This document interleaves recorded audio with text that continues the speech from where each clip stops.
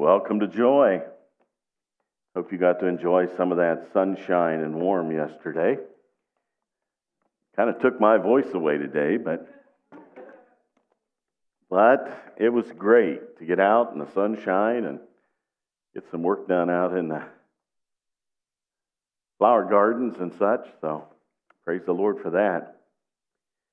Well, we all know about the tongue. We have all gotten into trouble with our tongues. And we're back in the study of James, the Epistle of James.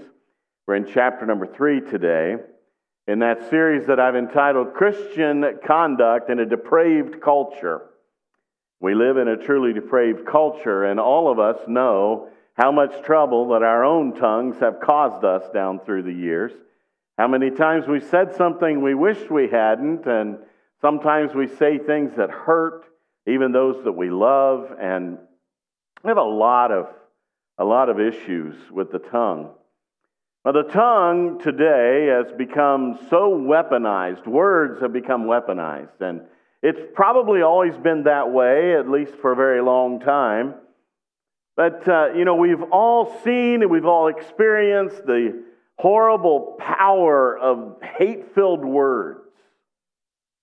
Lies that pit one person against another, that want to raise one person above another, or help one by destroying someone else.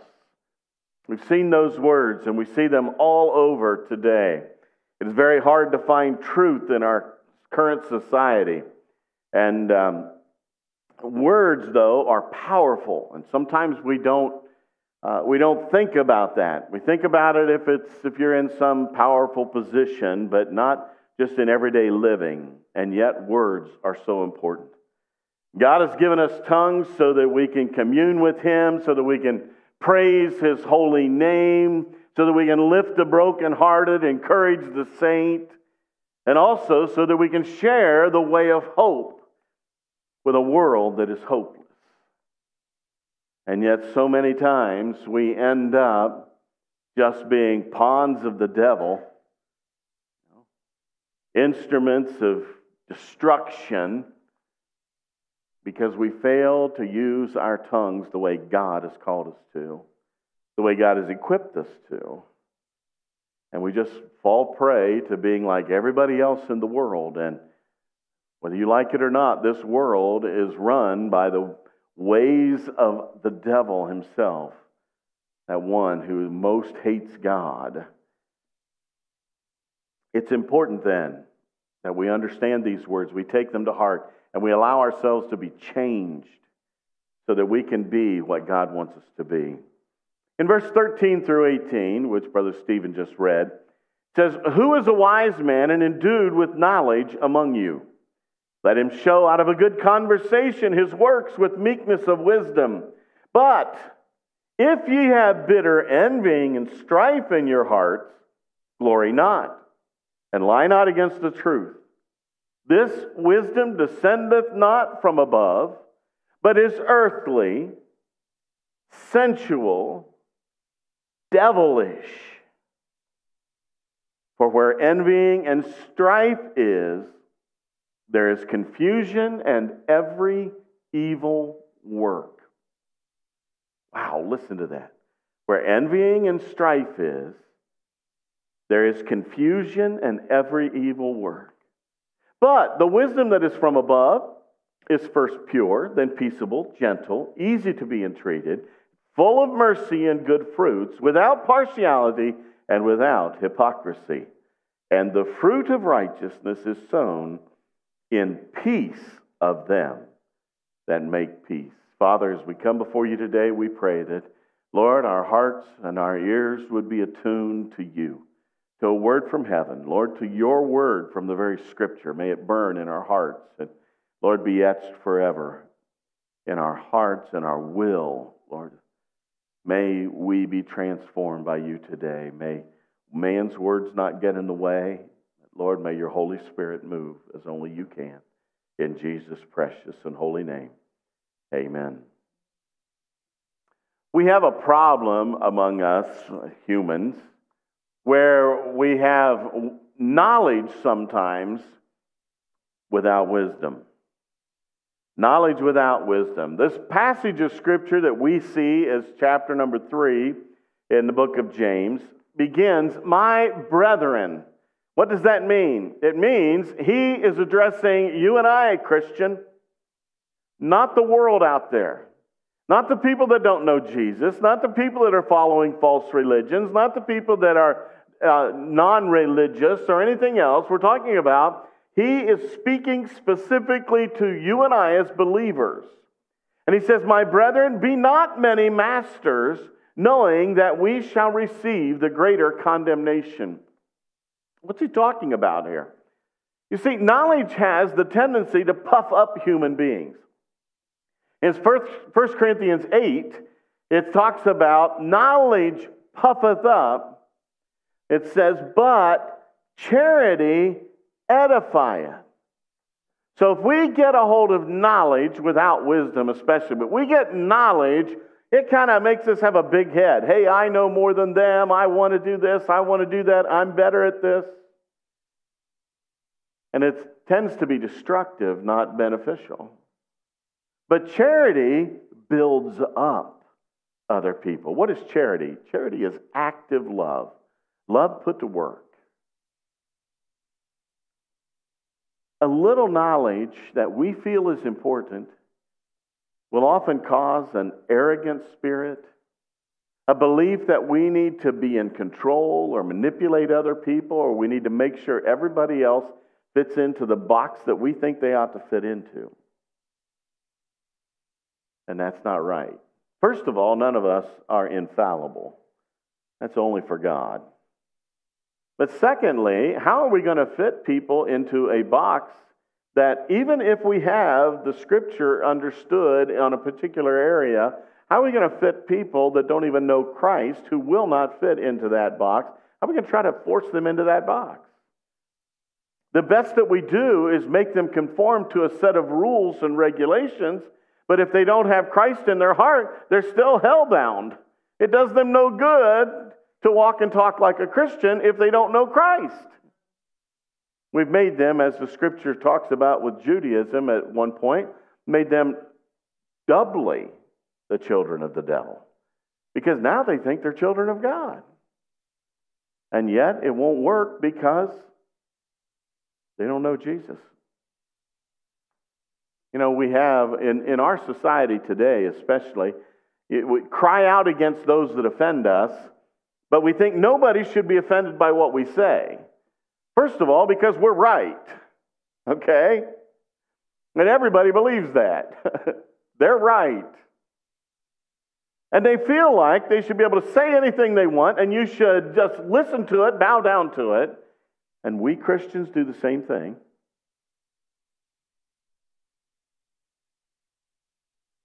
But it's okay if we get offended at what they say. Because, see, we're right and they're wrong.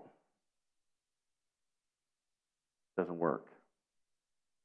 That's not what this is about. It says, be not many masters. Don't think you know it all. And don't think you have a right to rule and reign over everybody because you know a little bit more about any subject, but especially even the Word of God, that you have the ability to rule and reign over them, make them fit into some little box. Now, this is not to say we don't teach truth. This is about how we teach truth, how we confront sin, how we do a lot of those things. Because the truth is what sets people free. They need to hear the truth of Jesus Christ. They need to hear the truth that all sin leads to death. But we can say that in a way that will lift up Christ and lead them to Christ, or we can say that in a way that says, you're less than I am, I don't need you around me. And how are we going to fulfill the Great Commission if we're constantly driving everybody away? It won't work. In today's society, you can see the power of words. There have always been people with power. But today, people just repeat a word enough, and then others get all riled up in arms. They're burning places. They're hurting people. They're trying to change all kinds of things just because somebody kept repeating a word, whatever that is, a belief. So we need to understand that in this corrupt, depraved culture that is trying to push everything righteous, everything godly, everything about the hope of Jesus Christ away from everybody and trying to fill it up with anything else, it doesn't matter, that we have a responsibility to behave in a certain way, to speak in a certain way, so that people will be even willing to listen to what we have to say.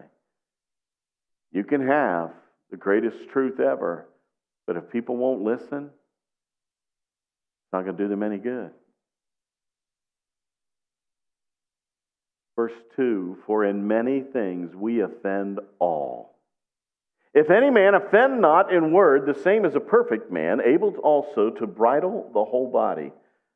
It says here that we who are Christians and who like to get up on our high horse and say, this is right, that's wrong, you're all wet, you need to change everything about who you are and what you believe. And we could even be right. But all we do is beat them down. All we do is drive them away. How are they going to find the hope of Jesus Christ? We offend people all the time and sometimes don't even know it. And he says, so when somebody says something that offends you, don't let it create a barrier. Listen to it. Maybe there's something good in it, maybe not. Compare it to the Word of God. That's the way you'll know if it's truth or not. But you haven't severed a relationship because you got angry with what they had to say. You still have influence. You still have an opportunity to reach these people. It says, if you can control your tongue and never say the wrong thing, always have the right attitude coming out of your mouth, always be speaking the right words and building other people up, it says, you probably got your whole life perfect.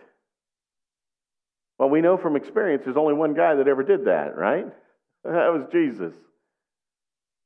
So every day, you and I are going to struggle with this. But just because it's normal to struggle with it doesn't mean it's okay for us to behave that way. Just because our culture is all about hatred, all about destruction, does not give us the right to behave the same way. A lot of times we say, hey, that's the way they treat me, that's the way I'm going to treat them. Jesus didn't do that. And we're here to represent the Lord Jesus Christ.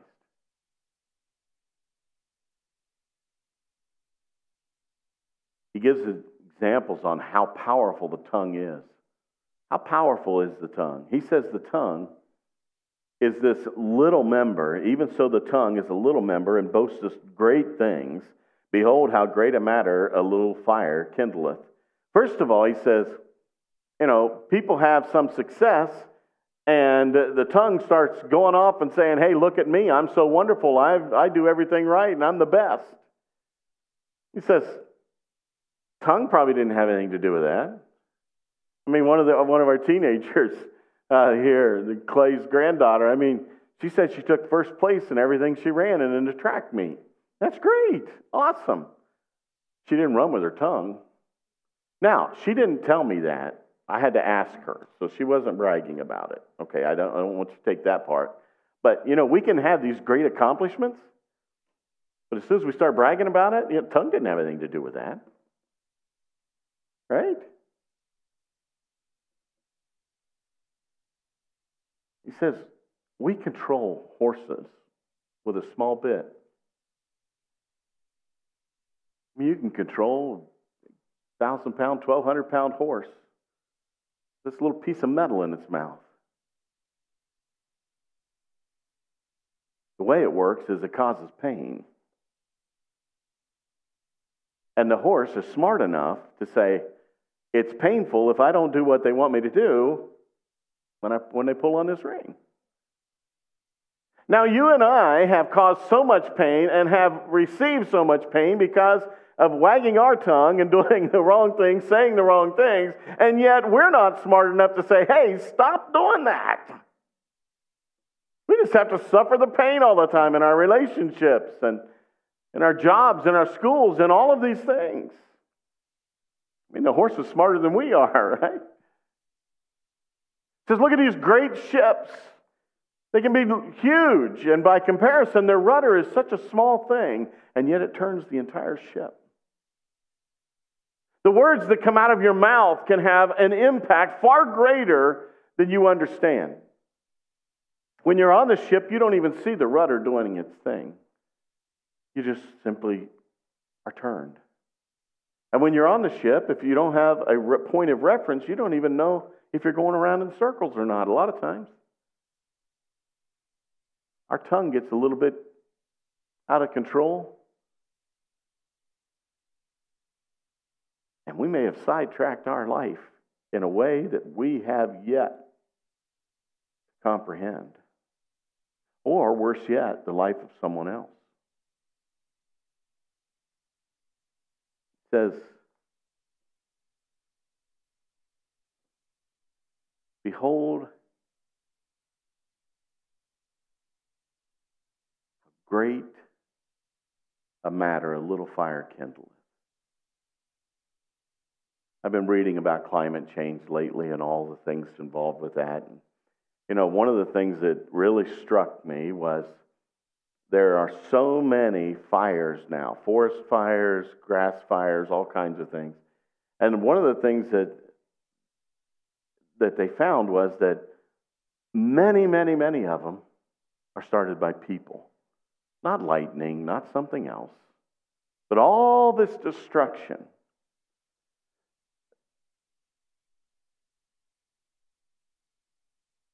And what can happen if somebody leaves a little fire going, walks away, doesn't think about it? Now, thousands of acres burn, people's homes and everything that they have. People die in these fires all the time.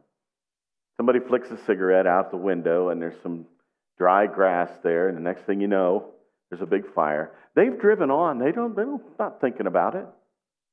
How many times in our lives have we said something, not thinking that it was hurtful, not thinking that it was destructive, and just went on with life, and little did we know, we started a forest fire in somebody's life back here.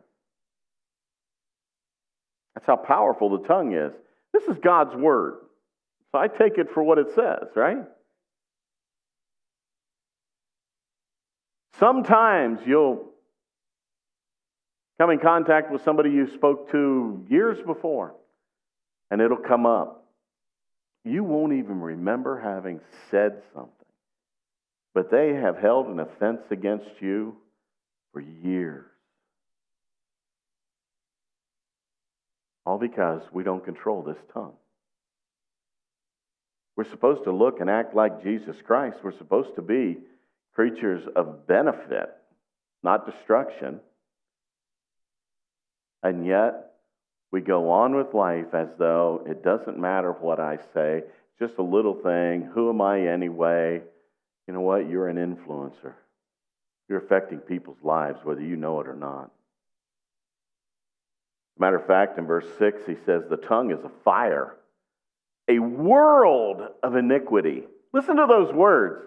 Iniquity is that like root of sin. That's where sin starts out, in that thought, in that action, in that heart that is not pure. And it says your tongue is a world of iniquity. Sometimes the things you say put into somebody else's ears and into their life become something more than they even were in your own mind and heart. How many times have you had that conversation where you're saying, that's not what I meant when I said this? So is the tongue among our members, that it defileth the whole body, and setteth on fire the course of nature, and it is set on fire of hell. I mean, you can take any one of these verses and make a whole preaching series on it, but today, I just want us to think about some of those words. We talked about a world of iniquity, but it says, it defileth the whole body. Now, when somebody truly offends you, says something offensive, cuts you down, whatever it is, it doesn't matter. Now, the next time you see them, when they walk in the door, do you have to hear them speak for you to recognize that that's them, and now any part of them that you see wells up in you this whole, emotional and physical response? I mean, your heartbeat goes up, your blood pressure goes up, and you get ready to fight or run, whatever you are, okay? You don't have to hear them speak their tongue. They don't have to repeat it again. You already see their whole person in light of that one thing that they said. Now, believer, remember he said, brethren, believers. I'm speaking this to you.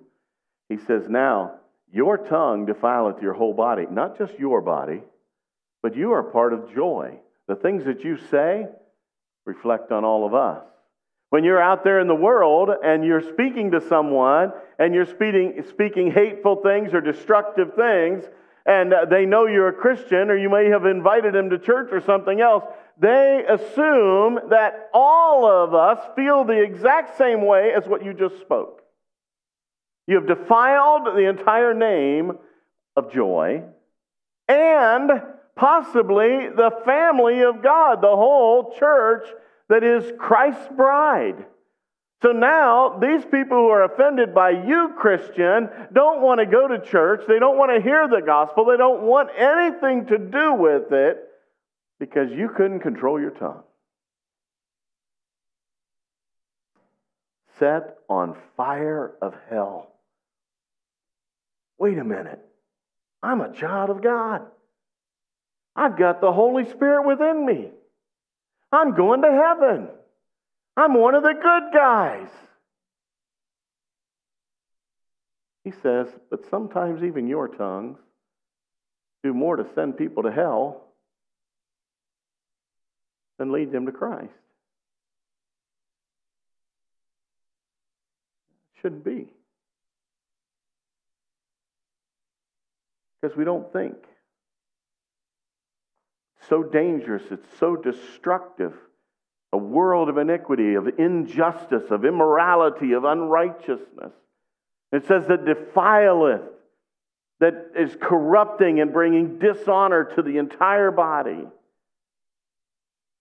And he says everything else in your life seems like it's tameable, but your tongue. And when people read that, sometimes they just take that as a license to say whatever they want. And that's not what it's saying. It's saying you need to put more effort into taming your tongue because it is so destructive. You and I have injured more lives with our tongue than we ever have with our hands.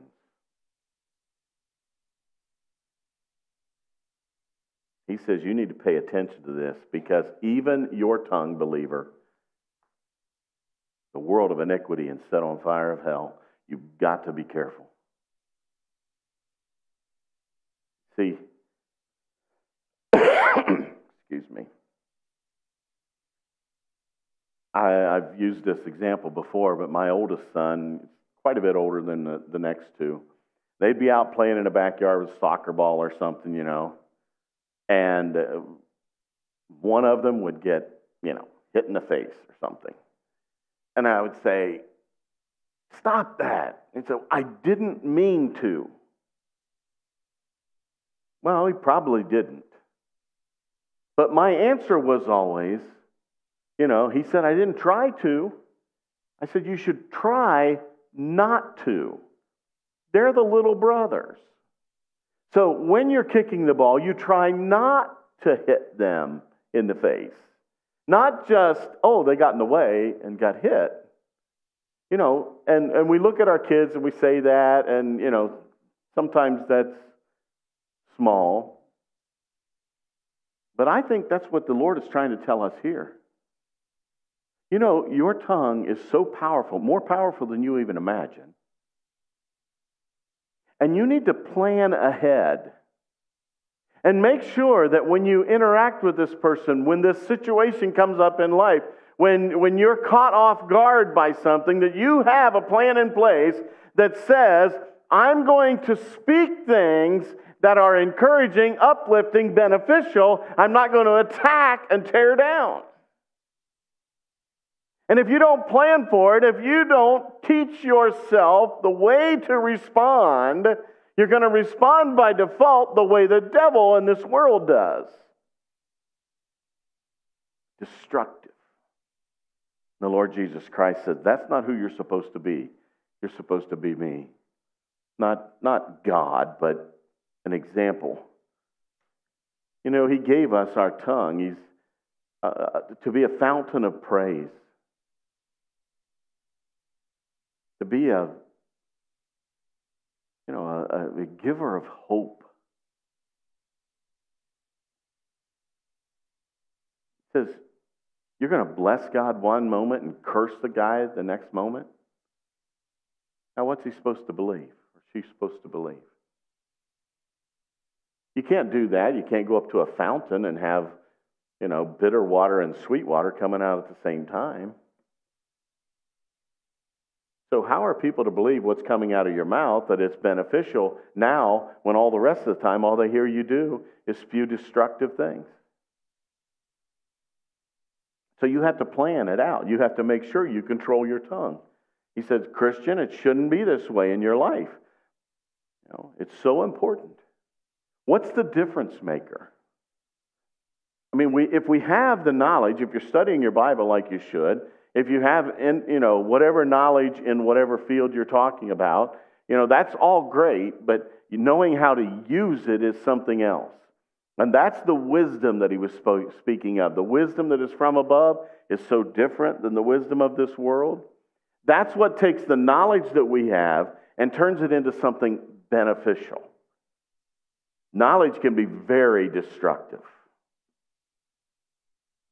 It is in our minds, it is in our hearts sometimes, it is even in the world. People find out how to destroy something, so they destroy. They find a weakness. You hear that all the time. And how many times does your phone update and your computer update and all those things? Because people find a weakness, and what do? They exploit it to destroy, to steal, to do whatever. It's the way of the world. He says, okay, Christian, what are you doing? Put some protection, some limitations, some firewalls on your tongue. You get in tune with God. You get in touch with God and you work on it. Verse 13, who is a wise man and endued with knowledge among you? Let him show out of a good conversation his works with meekness of wisdom. But if you have bitter envying and strife in your hearts, glory not and lie not against the truth. To have wisdom and knowledge is so different than just having knowledge and using it to beat people up and to manipulate people into your way of thinking. It says, you'll know the person that has wisdom by the way they behave, by the words that come out of their mouth. With meekness of wisdom, with humble discernment, with great insight, but without all the pretense, without all the judgment, without all of the arrogance. That's all he's saying. We're always supposed to speak truth. We're always supposed to be encouraging other people, but we have to do these things in love. To allow someone to think that their sin is fine with God, that's wrong. But to bash them over the head every day with it is not going to help them find Jesus. If envying and strife, this is what he said, if envying and strife characterize your actions, now we're not talking about a situation. I do premarital counseling and marital counseling and things like that quite a bit. And there's a lot that we need to understand, and you have to be able to express what's wrong, or you can't fix the problem. You don't know what it is. But as soon as you turn that over to pointing fingers, now you're causing a problem, not fixing anything. And so what we're saying, how we're saying it, how we're approaching these things is so critical. He says, if envying and strife are your way of dealing with problems, this is who you are in the world around you, then that wisdom is at best earthly, most likely very selfish, and is mimicking the devil's tactics and the devil's agenda. And that's not my rendering, that's the Scripture. This is God saying this. It is never justifiable in the believer's life to live that life of strife and chaos and abuse and destruction, because it always ends up in confusion and evil outcomes. How is it that I can say that? Because God just said it. Okay? I used to say that to people all the time, especially when I was with the teens for years. It is never right to do wrong.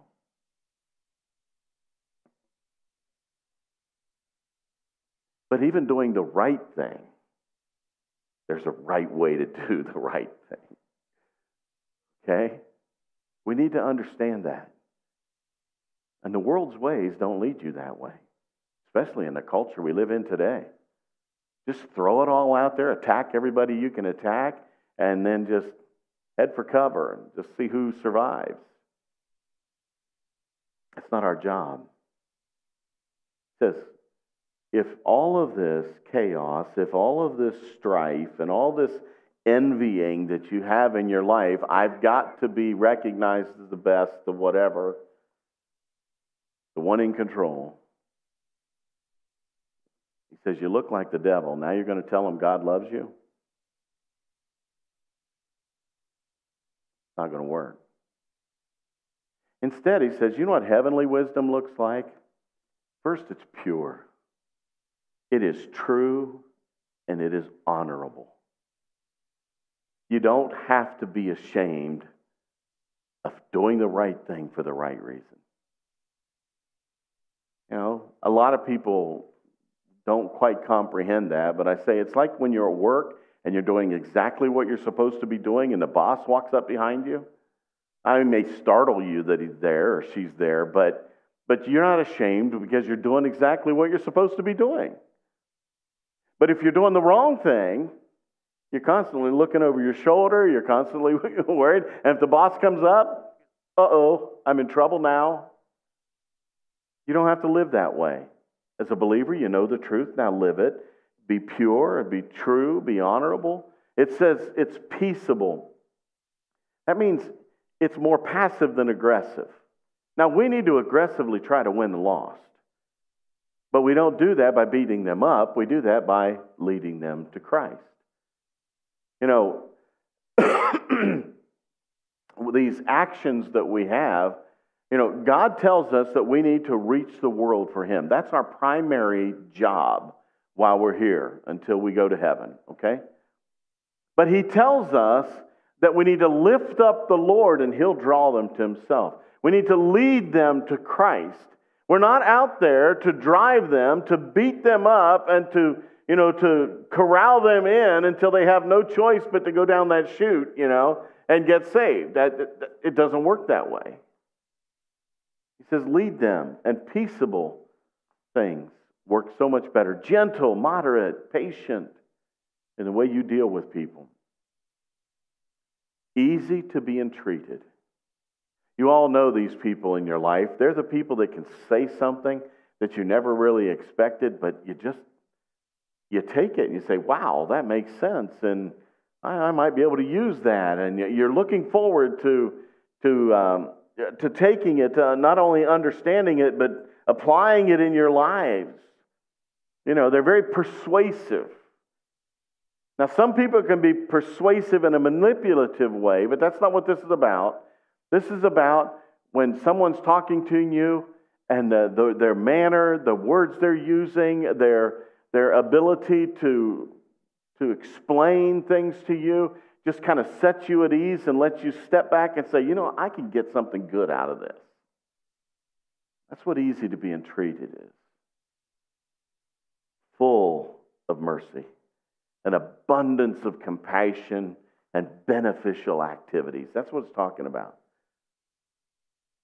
We look at the world and we look at what they're involved in. We look at how many horrible things are going on. And we want to judge. We want to bring the hammer down. And we want to pray fire from heaven like the disciples said, And Jesus said, no, that's not the way we do it. Just have compassion. There's Jesus nailed to the cross, pouring out his lifeblood. And he looks up to the Father and says, Father, forgive them. They don't understand what they're doing. They don't get it. How can a lost and dying world that doesn't know Jesus Christ have any comprehension about how life is supposed to be and how God wants us to live and to be and to interact?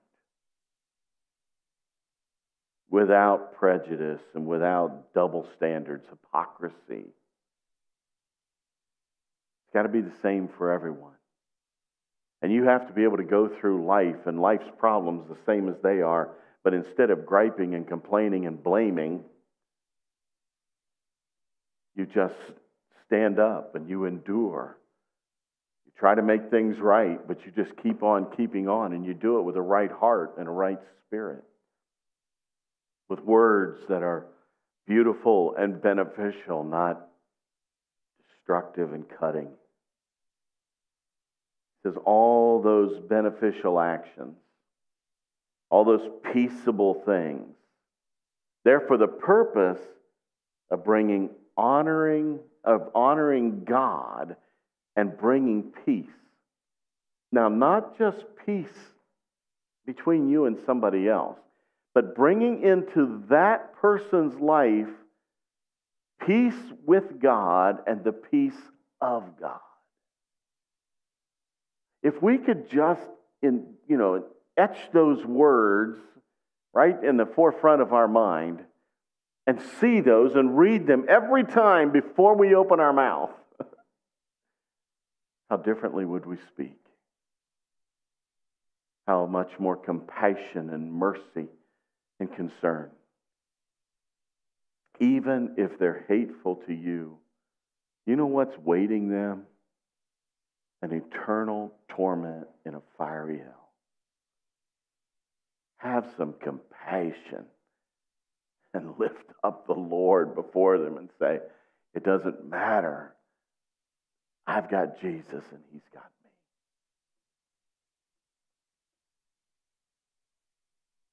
As we speak the truth, it is so critical that we do it in love.